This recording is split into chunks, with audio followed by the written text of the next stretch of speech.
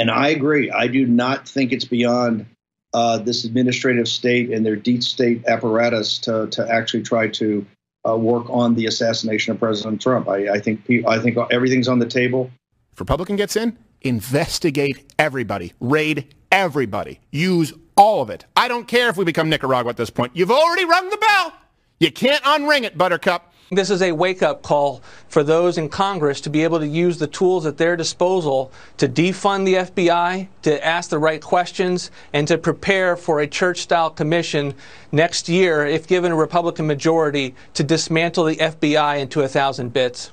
When we get power back, it's time to hold everyone accountable. The military leadership, the civilian leadership, the civil service, those in Congress who've abused their power, all of them have to be held accountable. All of them. It can't be this nice guy routine where we're just, let's be friends. And going back to Hillary, there's a whole lot of other things. How about the Benghazi scandals? How about the Clinton Foundation? I mean, how many, shady oligarchs from Russia were contributing to that?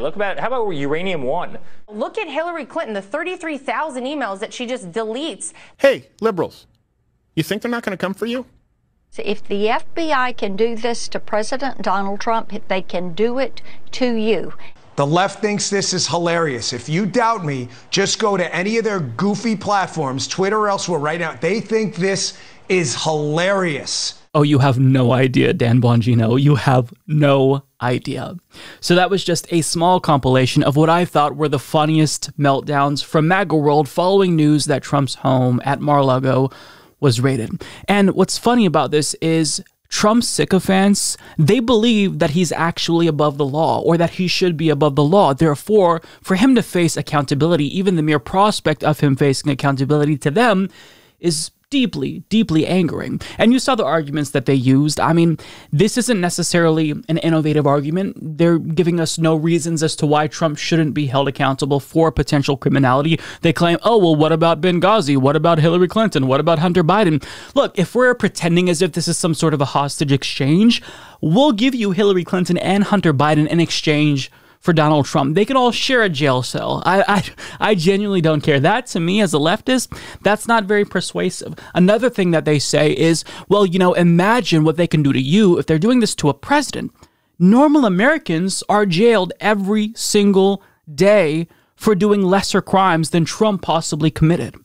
So that's not actually a very good argument. And now what they're trying to do is they're trying to weaponize the legal system against their political opponents as they scream about how the Democratic Party currently is trying to weaponize the political system against their political opponents. Now, what I find fascinating about this particular argument is that they're pretending as if this is a new objective for them, when they've been talking about doing investigations of Democrats since Biden was elected. Back in April, they were talking about their intent to start impeachment proceedings for Joe Biden. So in response to that, I say, bring it on. The threat of you doing what you're already going to do shouldn't stop this investigation into Donald Trump. Now, I have more reactions to share with you, but first, let's get to some facts with regard to this story.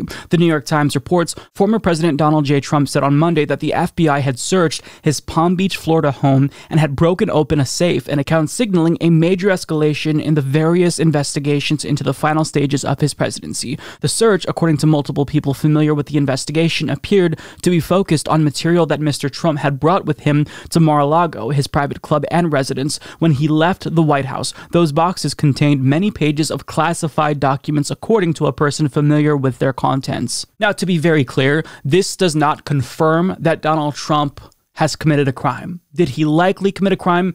Yeah, that's my opinion. But what this does indeed confirm is that a judge was convinced that there was probable cause that a crime had been committed, which is why this warrant was issued, and that is very, very serious. Now, since we learned about his raid yesterday, it got even worse for Donald Trump, because a federal appeals court held that the IRS must turn over Trump's tax documents, something that he's been trying to not do for a very long time now, and in the event he's convicted of taking or destroying government records, he could be barred from holding a public office again. Now, whether or not this raid ultimately culminates in him being barred from public office or facing a day in jail, we'll have to wait and see. I'm not necessarily that optimistic about this, but still the shitstorm that ensued after this took place was really delightful to see.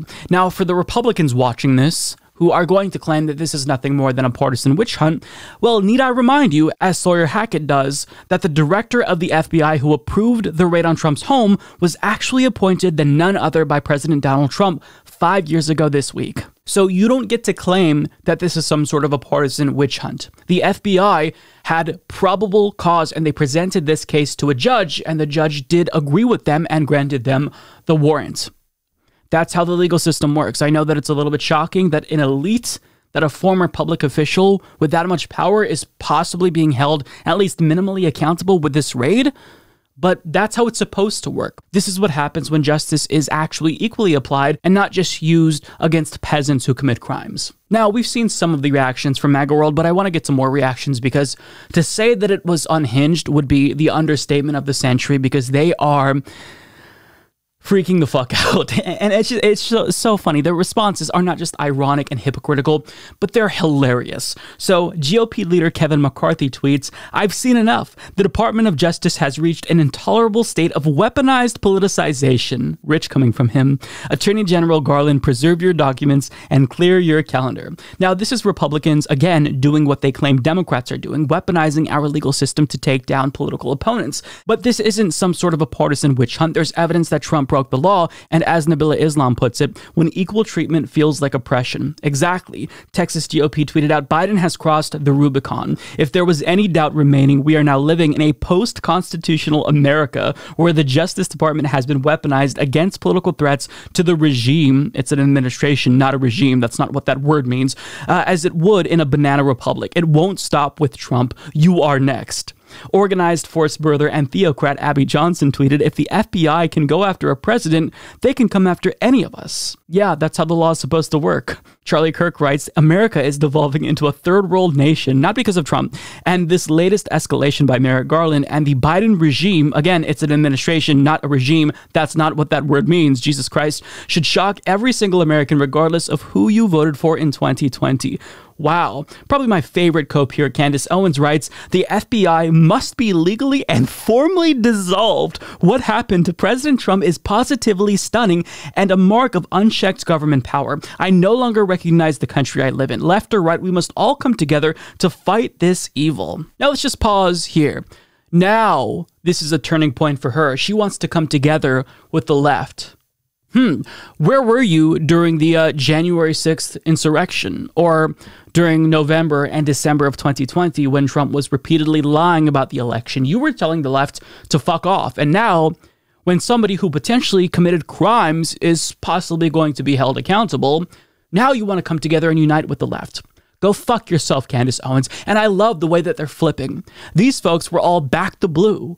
They were, wanting all of us to thank and suck off a brave hero in uniform whenever we came across them on the streets. But now all of a sudden, they've gone full abolitionist because the FBI dared to hold Donald Trump minimally accountable with this raid. It doesn't even mean he's going to go to jail. We don't even know what's going to come of this. But just to have him raided in and of itself is the greatest injustice they've ever experienced. This is their January 6th. And this is just so hilarious. Journalist Ken Klippenstein shared Marjorie's response, which was defund the FBI. Hilarious coming from her, considering when you look at her previous statements, she tweeted out, "We should back the blue." Now, not so much. Sarah Huckabee Sanders tweeted out, "If you're not yet appalled by the total abuse of power from Democrats in Washington, you're not paying attention."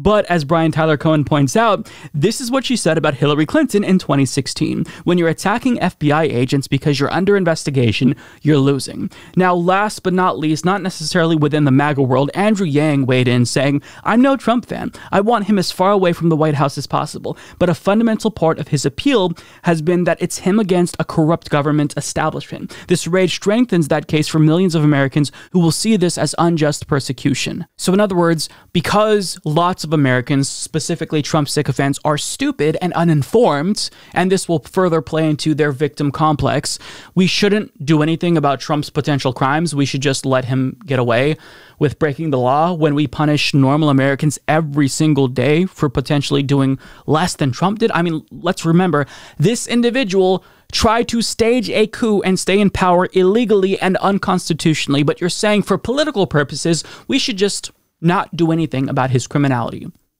No, I don't think that we should do that. In fact, I want to share a tweet that is very poignant given this particular moment that I agree with. This is from Donald J. Trump, who writes, "Law and order." Yeah, I agree with that. We need law and order. And do you want to know what that means? That means that when elites break the laws, just like peasants, they're also held accountable. But they just can't grapple with the prospect of their deity being held accountable. And again, I have to state this again, this might not even lead to anything. There's just evidence, there's probable cause that a crime was committed, but we don't necessarily know if Trump will be held legally accountable. We just know that they are creating a case against him. And is it serious? Absolutely. But still, I mean, if you're going to cry for Donald Trump, do you cry for the people who are incarcerated for dumb things? Smoking pot, selling pot, doing minor offenses where they face years in jail, years in prison rather.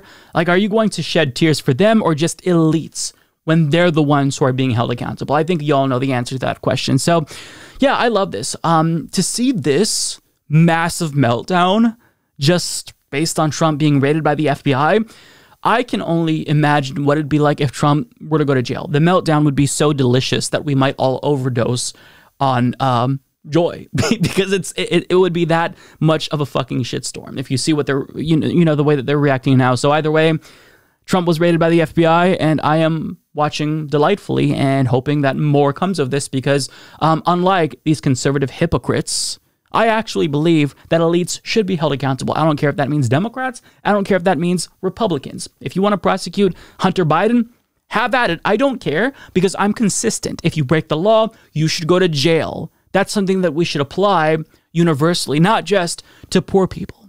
So yeah, there you have it. It's interesting. One last thing I'll say about this. It's interesting the way that they will completely flip their political views like that in a moment's notice to go from backing the blue to becoming abolitionists. That really says something about the right, doesn't it? Because these folks, they have no core, consistent set of principles or beliefs. They just speak whatever is on their mind. And so if temporarily it benefits them to, be against the blue and become FBI abolitionists, then they'll do that. But if it behooves them to back the blue, if it means taking down the left and left-wingers who protest, then they'll do that too. So it's a really interesting moment, and I would really, emphasize the need to pay attention to this because this is how they expose themselves, by showing how nakedly hypocritical they are and how they're willing to change their entire worldview when it benefits them. Love to see this. Mike is a total shitlib. Once he started shilling for the DNC, I stopped watching. So I definitely won't be hitting the subscribe button or turning on notifications by clicking the bell. No way. It's very sad, I know.